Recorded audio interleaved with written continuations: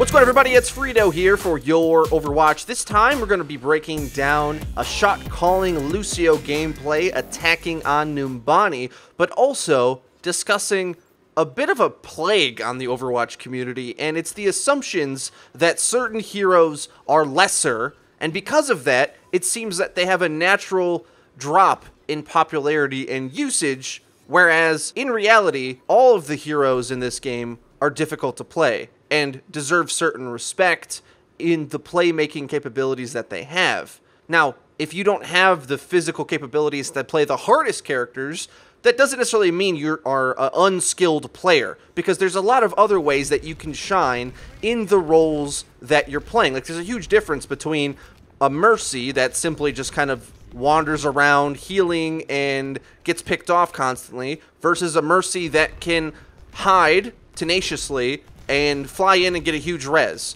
The difference between making those big plays and not making them is vital to the team and also defines you as a player. Now, I've mentioned this in my previous video, What is a Dive Comp, that heroes that are a little bit easier in the skill set department should naturally assume shot calling responsibilities. And I think that's what Lucio facilitates the most, because if you're going to be playing ranked, if you're going to be trying to play the pro style of game and improve to the best of your ability, you have to be realistic and say, am I really a Hanzo main? Am I really a Genji player? Or am I better suited using my game sense and communication capabilities in order to facilitate the win? Because a huge percentage of Overwatch is actually tied up in teamwork, not individual carry. Oftentimes individual carry plays maybe even like a fourth of the reason why a team wins, and simple coordination plays a much bigger role. So right away in this game, I notice we get an early pick off on our team. We lose the opening frag battle, and like I said, on King's Row, what do I say? Just wait for 6. Why run into them? Man down.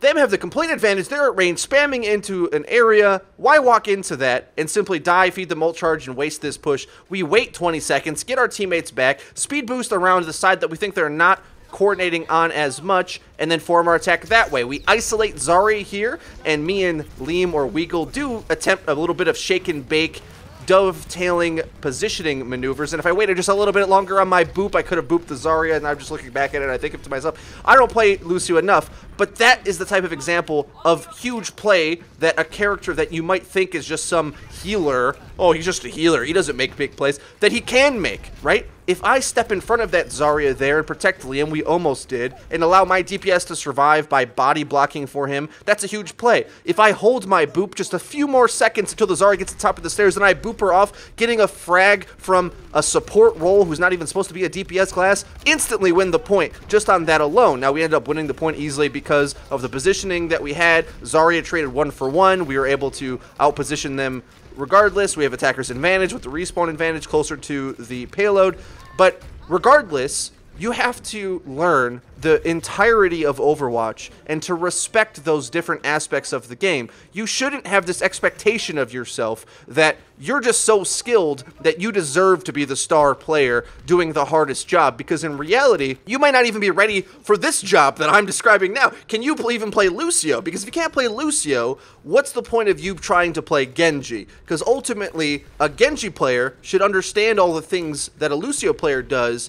He just has a slightly harder mechanical skill set. You both have projectiles, you both have timings that you have to go on, you both have to work as a team, but one of them has a higher skill cap, and that's okay. You know, we can admit that some characters are harder than others, but there is no easy character, right? Because there's fundamental Overwatch play. Here we catch the Zarya out in a 2v1 once again. Exploit that positioning. As soon as you see it, I speed boost in. We have the man advantage. We're about to hit the checkpoint. I know that they're going to start to panic and start to pop ults, so I preemptively pop my sound barrier to prepare ourselves to go into their attacks. The enemy McCree's hitting high noon. Now he's going to need like 3 more seconds of charge on time. McCree's just standing there with his hand in his pocket wondering, is it high noon yet? No, it's like 9 a.m. You're way off. Reset your clock, McCree, right? And we were just able to overwhelm them based upon my Lucio shot calling and my Lucio timings. Now, obviously, everyone else is doing their job too, but respecting the roles in Overwatch is how you're actually going to develop as a player. Because I see a lot of people,